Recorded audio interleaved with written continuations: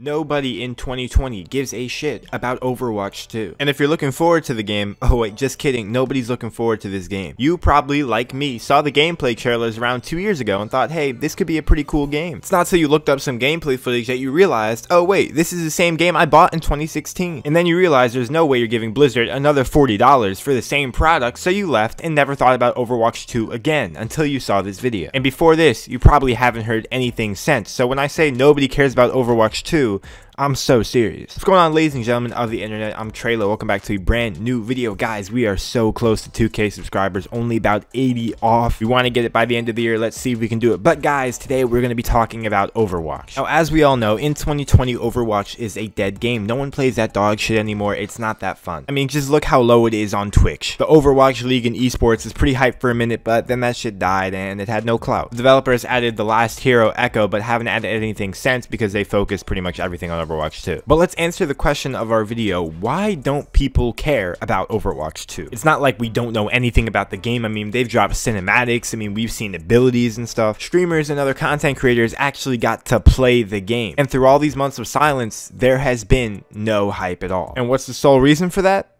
It's the same game. Don't get me wrong, I have fun on Overwatch a long time ago, but now that the game has been out for 4 years and the competitive content has kind of gotten boring, when I heard about Overwatch 2, I thought it was going to be like a refreshing experience. They're going to add some new stuff, some new maps. It was going to be great. But bro, I didn't know it was gonna look the same exact way. I mean, bro, look at this HUD. They could have at least tried to make it look a little bit different. The graphics aren't even that much better. I mean, they are a little bit better, I would say, and they might be better when the game's fully out, but they're not better enough to make my mind blown. For those of you who don't know, essentially Overwatch 2 is going to be a primarily PvE based game. It's gonna involve fighting monsters through waves of enemies, progressing the plot of the actual Overwatch story missions, and leveling up your characters. There will still be a multiplayer in Overwatch 2, but guess what? That Overwatch 2 multiplayer can cross-play with Overwatch 1. So in other words, there's no reason to buy the game at all unless you want to experience the co-op PvE gameplay, but it didn't have to be another game. There were already very similar PvE game modes in Overwatch 1. We got events every once in a while. I always thought they were cool, but I generally didn't find myself playing it more than once or twice, and I feel like a co-op campaign may not be the most popular thing. The Overwatch story is cool and everything, but it's not enough to sustain itself on making a whole entire new game. I don't think enough people will actually buy it. They announced some new game modes and some new abilities and everything, but for the most part, the only unique thing you're getting in Overwatch 2 are simply hero missions. They claim it's a highly replayable co-op, but bro,